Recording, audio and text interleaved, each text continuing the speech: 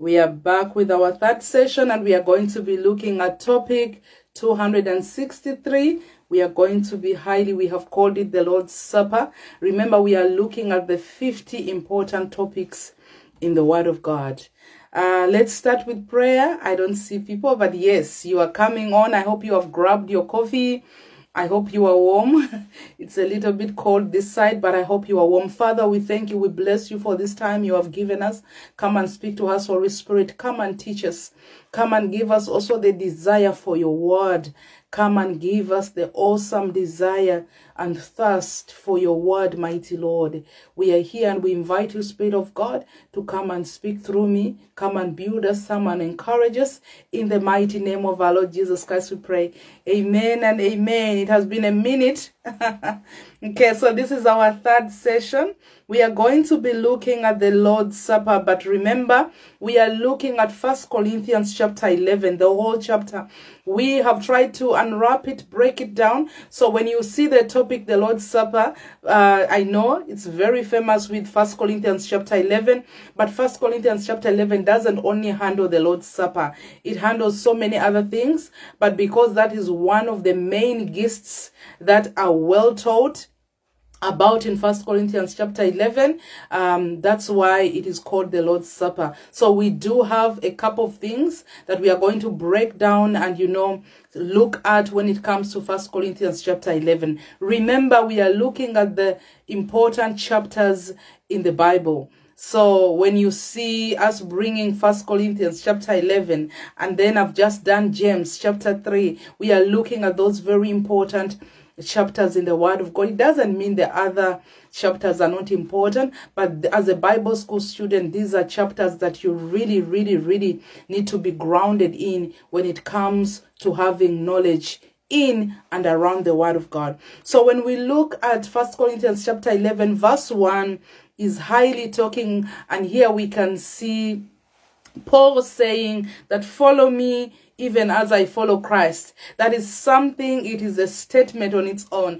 I don't know if you can also say that as a child of God right now watching me. Can you tell someone else, I don't know, anyone, boldly like Paul said it, follow me as I follow Christ?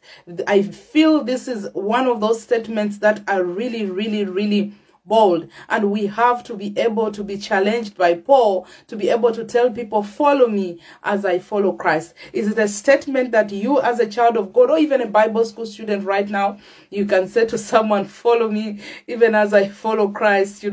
I remember seeing this scripture when I'd just given my life to Christ.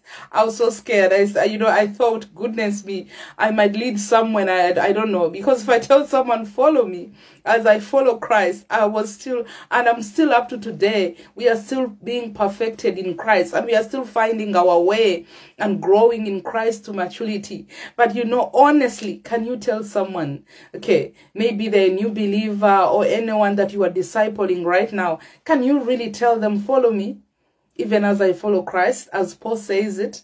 I think that is very bold, and we have to get to a place whereby we can literally, our whole life can be in the light and should not be hidden, that I can say to someone, follow me even as I follow Christ. So such a powerful statement that Paul starts with in verse 1. Can you make that statement? That's the question that has been posed to you.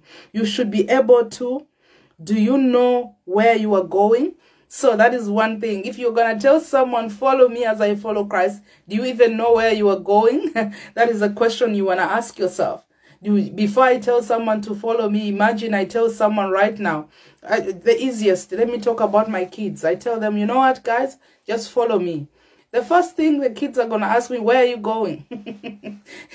And kids of today, you can't just tell them to follow you. They are going to be asking you 100 questions just because you have just said something like, follow me. Okay, just follow me. They're like, where are you going? What are you going to be doing? And it's so important. I did this, I remember one time, and they were asking so many questions because I wanted to surprise them. But then I looked at them and said to them, do you think I can, I can take you to, I don't know, to the worst place ever?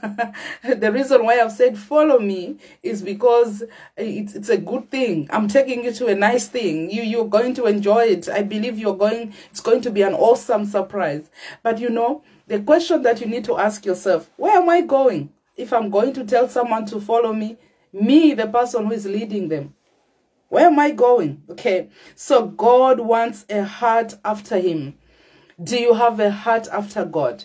Because if you really are saying, I want someone else to follow me, even as I follow Christ, which should be a desire as a student watching me right now, or as a child of God watching me right now, it should be our desire, you know, that people should look at us and will desire the God that we have, will desire the love of God that we have. They will desire what we have. But it's so important to know that it has to start from a place whereby you have a heart after God. So Acts chapter 13 verse 22 says, and when he had removed him, he raised him unto them David to be their king, to whom also he gave their testimony and said, I have found David the son of Jesse, a man after my own heart, which shall fulfill all my will.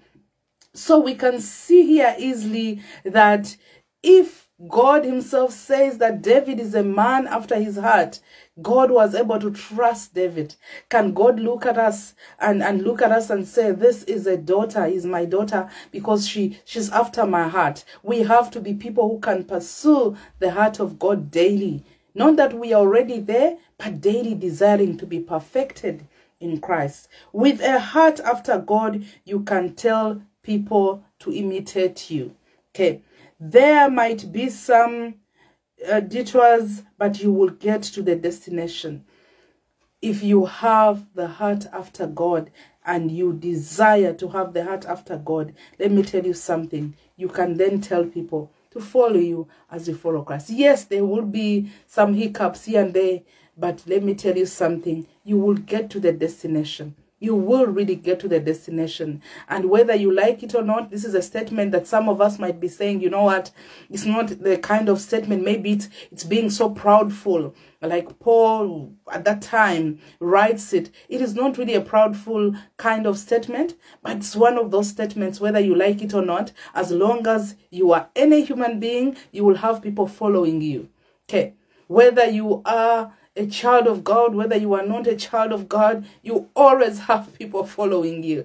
Now, if you are a child of God, you have to take them to the right destination. And you have to desire to have the heart that follows after him, who is Christ our Lord. We have to desire after his heart. We have to ask him and cry out, and so that we can have the right intentions, and eventually we are going to get to the right destination. So when we look at now verse 2 to verse 16, remember we are in 1 Corinthians chapter 11, from verse 2 now. This is the second breakdown. From verse 2 to verse 16, we can see the head.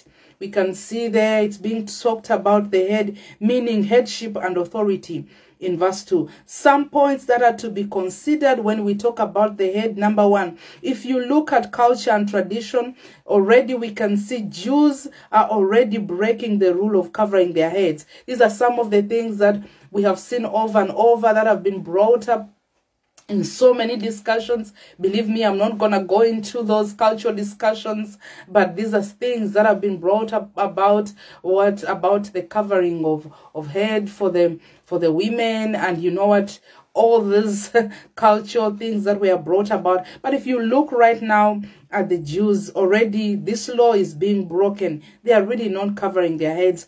1 Corinthians chapter 11 verse 7, for a man indeed ought not to cover his head, for much as he is the image and the glory of God, but the woman is the glory of man. And as we are talking about the scriptures, this was something that is actually more culture that was being handled by Paul, and we don't want to go too much into it, but I'm going to bring a bit of pointers. Women originally were originally from man, and remember how Eve came to be. Eve came from Adam. But now, man actually comes from woman through a natural birth. It is not a spiritual thing, but women right now are the one who nurture and bring forth a child. And we can see here that they also bring both men, okay, birth. They give birth to men. Originally, a woman came from Adam, and that was Eve. But we can see later God gives a woman to be able to be the one to bring birth. And we can see how a woman gives natural birth to even a man, of course, and a woman too. 1 Corinthians chapter 11, verse 11. Nevertheless, neither is the man without the woman, neither the woman without the man in the Lord. Both are as important before the Lord. And so many times we have heard this. And as I said earlier, I don't want to get into so many cultural logistics that Paul was trying to handle at that particular time in the church of Corinth. But I also believe in our own cultural settings, we have these kind of challenges. But it's so important to understand that before God, when we look at verse 11, it says, nevertheless, neither is the man without the woman, neither the woman without a man in the Lord. So both are equally important before the Lord. The angel and glory also need further clarity as scholars interpret them differently. Not in all cultures do women have long hair. You know, we saw that scripture that talks about women must not shave their heads or must cover their heads. But remember again, I'm coming back to culture. These specific verses were really more about culture and what Paul was trying to handle in the church of Corinth. So not all cultures actually have long hair. This presents another interesting problem that we have seen so many times. I remember at one particular time, I was ministering. I went to minister, and shockingly, it was just shockingly. So shockingly, at the end of the whole, you know, the service is done, everything is done, and a gentleman comes to me. He wasn't rude. He wasn't rude whatsoever. He was not rude at all, so I can't even say that he was rude. But then he was asking me about and telling me that isn't it scripture that women are supposed to sit down. Okay, women are supposed to sit down, and you know, I handled it also gently, and I was able to bring a little bit of culture things that were happening at the time of Corinth. I mean, he quoted the scripture in Corinthians, and I just handled a little bit of it, and I was able to refer this gentleman to the pastor, to the senior pastor at that time who had invited me.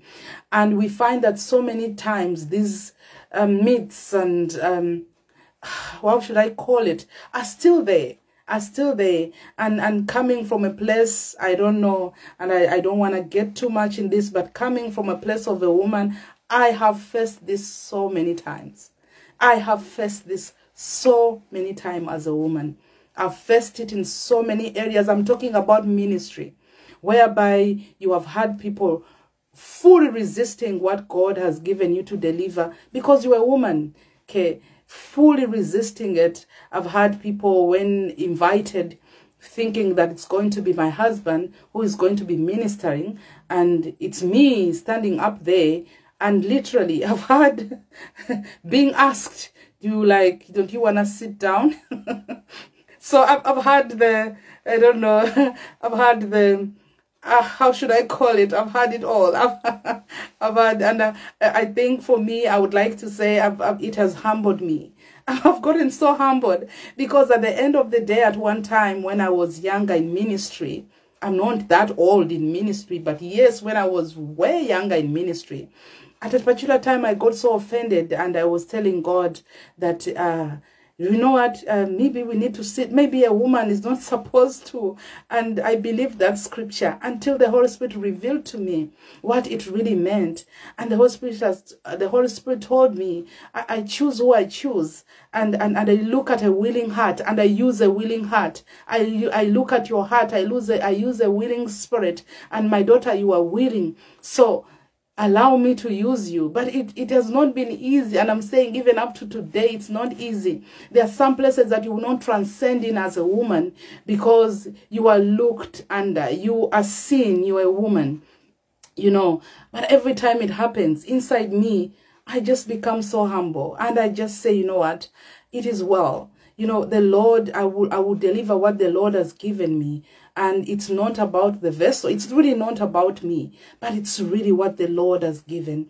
And eventually, the people who are resistant and all that are able to receive the word of God. But you know, at the end of the day, when we look at these scriptures here, if you are not to be able to be focused and to understand the revelation, I don't know if there are women who are watching me right now, and I'm saying the Bible school students who are watching me right now, I want to encourage you. No, these verses are highly used in the area of women not being able, you know, and sit down. You are not gifted, you are not called, but God has called us. And when you look at this scripture here, it talks about equally they are called.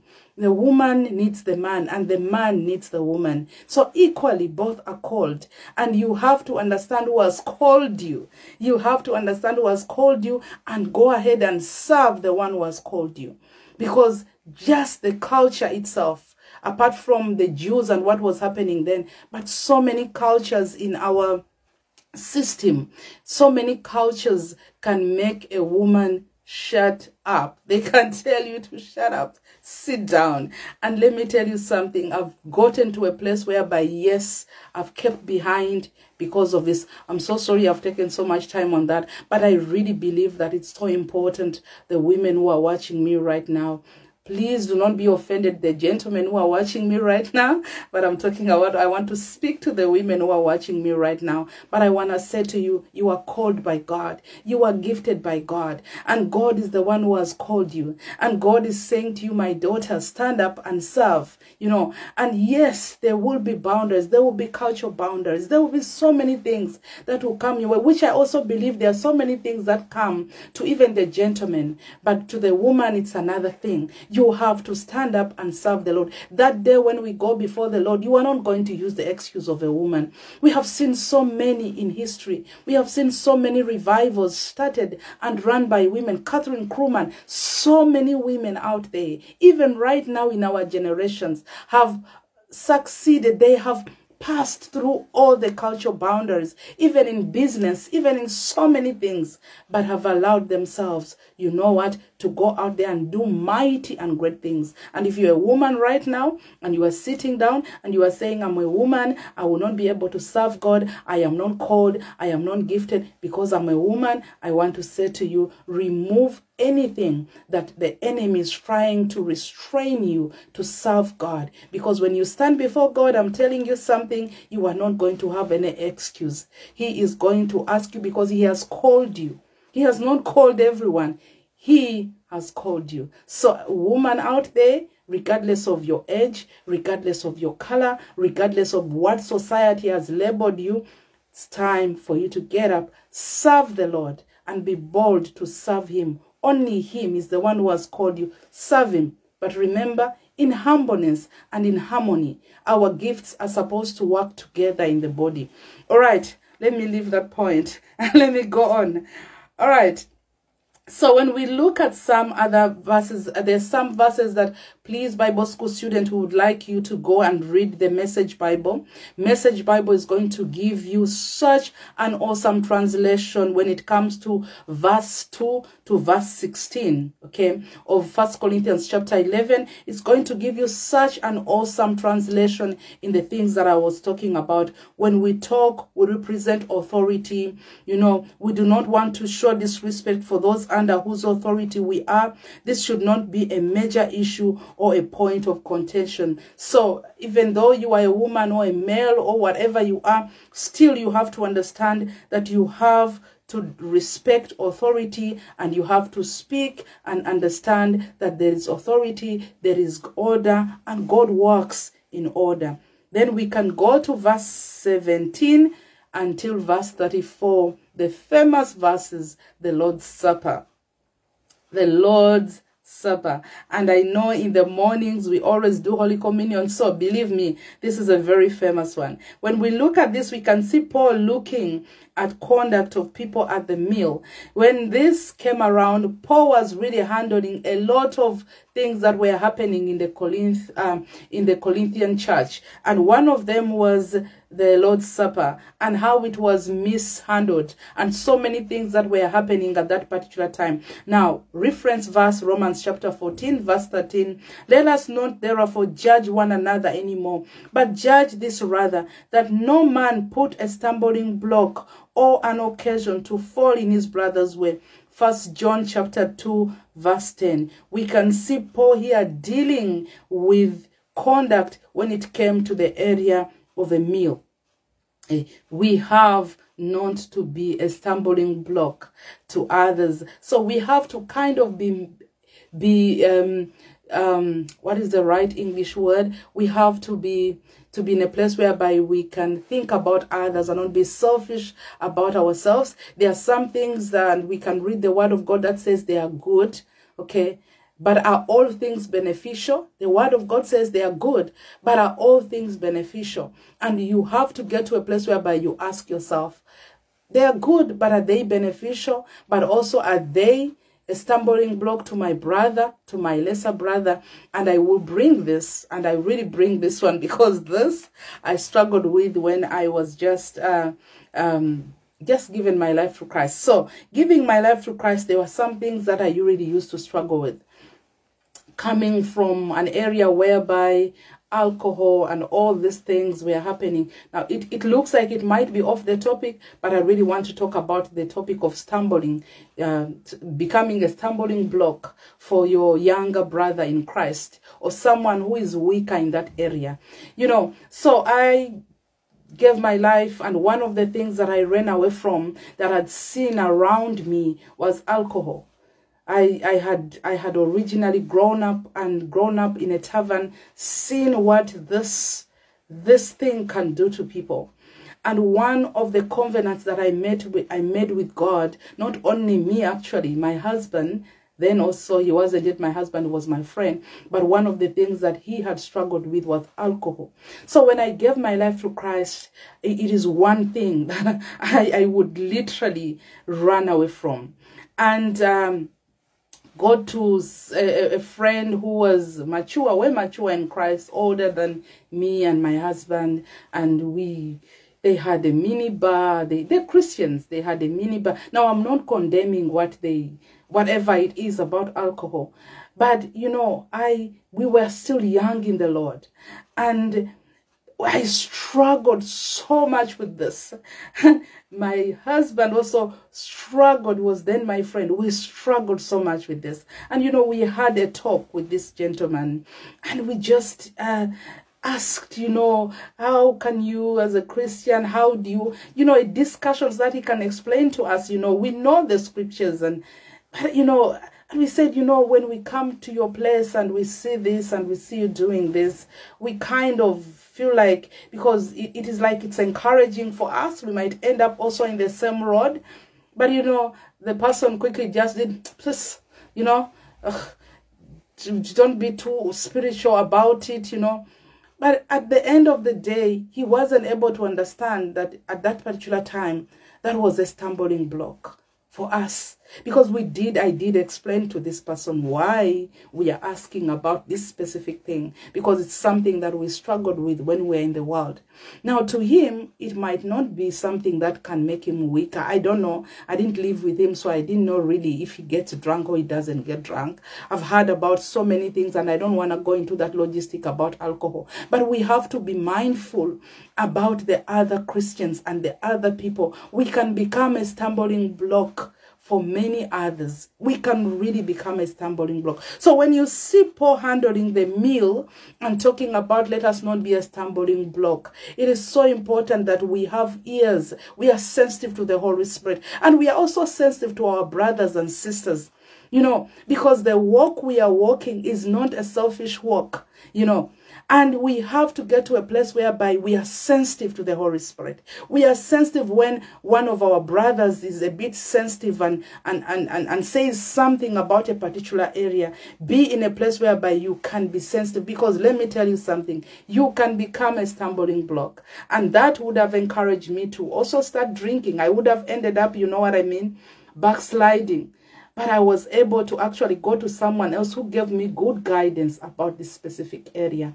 And it is something that I believe should be very important. Well, when you see Paul handling this very important area of stumbling block, it is very important for us to understand. So this, as we look at this, the Lord's Supper, it was the Passover meal that was being taken. Exodus chapter 12 and verse 8, as we know, it referred to the Passover meal. They shall eat the flesh in that night, roast with fire and unleavened bread, and with bitter herbs they shall also eat it. Luke chapter 22 and verse 15, we can see that this was a reference of the Passover meal that we find in Exodus, that Jesus was actually doing here and that Paul was talking about here. The Lord's Supper consists of these emblems. The first thing that we know the Lord's Supper consists of is bread.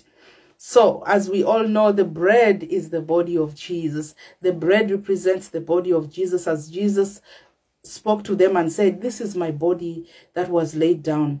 We can see stripes upon his back for your death, for your health. 1 Peter chapter 2 and verse 24, who his own self bore our sins in his own body on the tree, that we, being dead to sins, should live unto righteousness, by whose stripes you were healed. So the moment you take the Lord's Supper and you hold that bread, that is the body of Jesus Christ. And by his stripes he was taken. He took it upon himself. And because of that, the Bible says we are healed. Not we are going to be healed, but we are healed. We can see through the bread also, Jesus was bruised for our own iniquity. Isaiah chapter 53 and verse 5. But he was wounded for our transgressions. He was bruised for our iniquities. The chastisement of our peace was upon him, and with his stripes we are healed. Another element that we can see here is the cup, which represents the blood of Jesus Christ. This dealt with sin. Romans chapter 6 and verse 14. For sin shall not have dominion over you, for you are not under the law anymore, but under grace. Through the blood of Jesus Christ, we are no longer under anymore the law. We have been forgiven, and no more shall sin have dominion over us. We are washed and cleansed. Sin has no more power over those who are dead but alive unto Christ. We are now alive in Christ using the blood of Jesus Christ, which is represented by the cup. Galatians chapter 2 and verse 20. I am crucified with Christ. Nevertheless I live, yet not I, but Christ lives in me. And the life which I now live in the flesh, I live by faith of the Son of God, who loved me and gave himself for me. Romans chapter 6, verse 6 to verse 8. We can see here also that sin has no more power over us who are alive in Christ. Before we were dead, but now we are alive in Christ, and it's because of the blood that was shed and that was given to break sin. And you know what is amazing? When this scripture says, I am crucified with Christ. It's no longer I who lives, but Christ lives in me. I don't know if we really understand the weight of this scripture, because this scripture has so much weight that it's no longer I who lives, the dead one, me who was dead. It's no longer I who lives, but Jesus has exchanged himself for my life, and he has bought me. Now it's no longer I who lives, but Christ lives in me, you know. And it goes ahead and says also, the life which I now live in the flesh, I live by faith of the Son of God. He has exchanged and he has given, laid his own life for me. And now my life has been saved and redeemed by him. No longer do I live dead anymore. I'm no longer dead, but I'm alive now in Christ Jesus. And it is not only that, something very amazing. I live now by faith through the Son of God. And that is the power of the cup, the blood of Jesus Christ. We are living now by faith. We are no longer dead. We are so alive now. Romans chapter 6 and verse 6 to verse 8. It is so important to consider these things. You know, at one time, I don't know if we understand the real power that is actually in the blood of Jesus and what it represents. I find that so many times unless you have the experience, not really the experience, the encounter in a specific scripture, you are able to understand. I knew that there is power in the blood of Jesus, you know, but I really got to understand the power that is in the blood of Jesus when I was sick in 2015. When I got so sick and I wasn't getting better, my life was diminishing, you know, doctors were doing their best. And I was asking the Lord, Lord, I'm literally, I feel I'm getting finished day by day. We put out faith. I had a team praying. I had all the support that you can actually have in any situation as a child of God. I cannot even dispute that I didn't have support. I had all the support that you can have as a child of God. But I was just becoming worse. We did everything you can do. Okay, we believed. I questioned. I said, Lord, don't I have enough faith? Is something lacking? You know, and I said, no, I believe. But you know what? Until I really experienced the power of the blood of Jesus, it was just knowledge. And I remember this particular day, I was very weak. I couldn't literally get out of bed. And I just laid there in bed and I said, Lord Jesus, let your blood heal me. Let your blood heal me. I am healed, you know. I prophesied that. I thanked him for the healing, but my physical body was really not receiving the healing. And I remember just something like it was a thought in my heart saying to me, go and get the elements of Holy Communion and do Holy Communion every day. Do Holy Communion every day. And I'm like, wow. So you know what I did? I did Holy Communion every day. I didn't get better that specific day. I didn't get better the next day. But I am telling you something. I became well as time went on. It was a continual healing.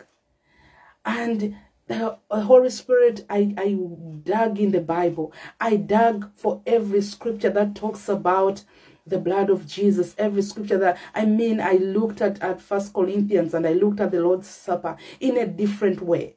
I asked the Lord to give me such revelation. I got such revelation, you know. And at the end of that, almost at the end of my full healing, I had an encounter whereby I had two, I don't want to go into so much, but two demons came for me. And it was a vision, but they came for me. They were wearing black. I couldn't see their face, but they came for me. But they posed as my friends. So in that vision, I was so happy. It looked so real. I was so happy that my friends had come. I walked with them. We went out. I was like, guys, I've been wanting to talk to you about what is going on. But I remember them taking me out of my house, my home, and we walked to the street together. And when we got to the street, they turned around and I got to realize, okay, so these are not my friends. These are demons. But I was only able to realize it later. Okay, as I got out of the house, they lowered me out of the house, got outside, and it looked real, but it was a vision. I got there and they turned around and I was held in between them and they started squeezing me. Now they looked at me with such, you know, I can't even explain the anger, like, we have to take you out. Today's the day. I remember saying the name of Jesus. And I know some of you can testify about what I'm saying. I remember saying the name of Jesus, calling the name of Jesus. I'm telling you, nothing was happening. I was feeling that I was going out. I was going, it's like they were squeezing every life out of me as they were holding me. I remember going into tongues and speaking tongues. Nothing was happening. And just after that, I stopped. And inside me, I asked God, Holy Spirit, tell me, how do I escape? You know, because I've used everything. I mean, I spoke scriptures before. I spoke even the name of Jesus. And it came. It was a light. It just came to me. The blood of Jesus. And I'm telling you, the moment I said the blood of Jesus Christ, something like oil poured over me. It was like oil. It poured over me. I became slippery out of their hands. And I remember looking at these two demons. As I became slippery out of their hands, they were looking and they couldn't see me. I remember in that vision, I raced back. Literally, I didn't run, but I raced back. And I found my body on my bed. I found another Connie on my bed. And I looked at that Connie on my bed and I was like, whoa. And I entered that Connie on my bed. I remember breathing in so heavily, like, you know, breathing in like it was my first breath and coming back and going like I told my husband, I just had such an attack. But every time I remember the power that is in the blood of Jesus. Now, I don't know those who are studying right now, but I was able to understand the encounter and the power that is in the blood of Jesus. I continue to do Holy Communion. So when I see Dr. Arthur doing the morning Holy Communion at 9, I pray and I hope that we get to understand the power that is in that Holy Communion. Because let me tell you something, the blood of Jesus Christ is so powerful. And if we can understand that, because sometimes we have the head knowledge, but we don't really have the revelation of something. There's so much power in the Lord's Supper. There's so much power in the blood of Jesus. And I want to say to you right now, if you are feeling sick in your body, I want you to reach out to that blood. I want you to reach out to him. He says, by his stripes we were healed. We are healed by his stripes. Let it move from just head knowledge to, you know what, saying to the Lord, Lord, give me revelation about who you are. You know, if you are not feeling well right now, if you are struggling in any way, there's so much power in this price and the sacrifice that Jesus Christ has laid down for you and I. You know, I can't even sit there and think about what he had to go through so that he could save me, so that he could be crucified for, you know, for me to be alive again, so that to be crucified for me to be able to have healing in my body, for me to be alive again from being dead in my sin, but to have so much authority over darkness and to have so much authority over sin. And it is available to you. But are you able to know, you know, to take it and take authority over the enemy and say, you know what, Jesus has paid it all. So right now, if you're sick, I'm just bringing it in. Just believe. It is possible. He can heal you. You don't have to do any works. You just have to believe. And if you are struggling with believing, because I did when I was so sick, because I became so sick for so long, I struggled with faith. And I literally had to ask God as I read his word, give me faith. You know, that gentleman who told to Jesus that, you know, Jesus, son of David, you know, have mercy on me. You know, because this gentleman was struggling. I believe he was struggling with faith. He was struggling to believe, you know, that Jesus, the son of David, could really heal him. And let me tell you, if you are struggling with that, ask him. He is available. Ask him. As you read his word, ask him, Lord, awaken my faith. Awaken my faith so that I can take authority as a child of God. There's so much power in what Jesus did through the Lord's Supper. I hope we can fully understand it, even as Bible school students, you know, to be in a place where we can understand. So when we look also at this, some of the scriptures that I've really laid down is to understand that as confirmed I read the benefits of the cross. Okay, let me just look. Some points to consider when it comes to the Lord's Supper.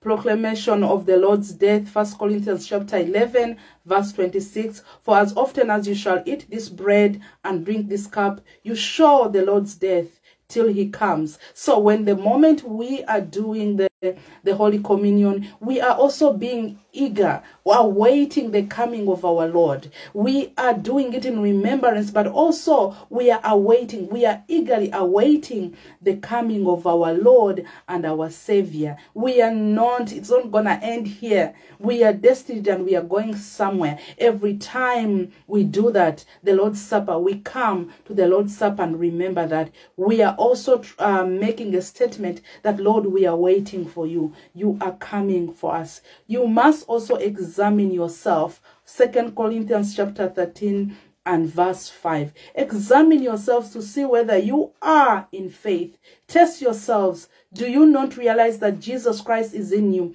Unless, of course, you fail the test. 2 Corinthians 2 chapter 5 verse 17. Examine yourself. Examining yourself is not an element of judgment. So many people have talked about examining yourself is all about an element of judgment. It is not an element of judgment at all. It is not you judging yourself. It is you examining your faith in him, your faith in this specific sacrifice that Jesus laid down. It is you to examine how you are actually been living, and if you have really taken on full faith for the work that he has already done. Do it also in remembrance of me. It is said there in the word of God, the price he has paid. Do it to remember the price that Jesus Christ has actually paid. Jesus Christ has paid the price. 1 Corinthians chapter 6 and verse 20. For you are bought with a price. Therefore glorify God in your body and in your spirit, which is God's. You have been bought at a price. It is a price that no one can pay. No one can pay the price that Christ paid. You have been bought at such a high price, and you ought to show forth by how you glorify God with your own body. The benefits that come through what he accomplished on the cross, there's so many benefits that we see that come through what he accomplished on the cross.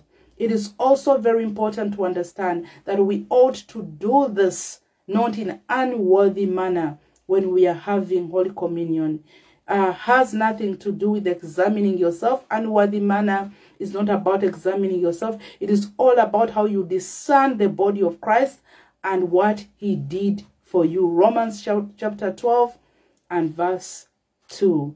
The blood that Jesus poured 2,000 years ago is still active, and it is still fresh, and it's still as powerful as it was poured 2,000 years ago. The blood Jesus poured has not lost its power, child of God who is watching me. It will never lose its power. It has not lost its power. That same blood is as powerful and active as it was 2,000 years ago. His body is the bread of life, and we have to consume everything.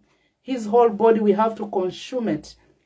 We can see Matthew chapter 26 and verse 26. We consume everything, not just a bit of it. We have to take the whole of Jesus. We don't pick out the nice things about Jesus and about the gospel and about the word of God. It's all of him.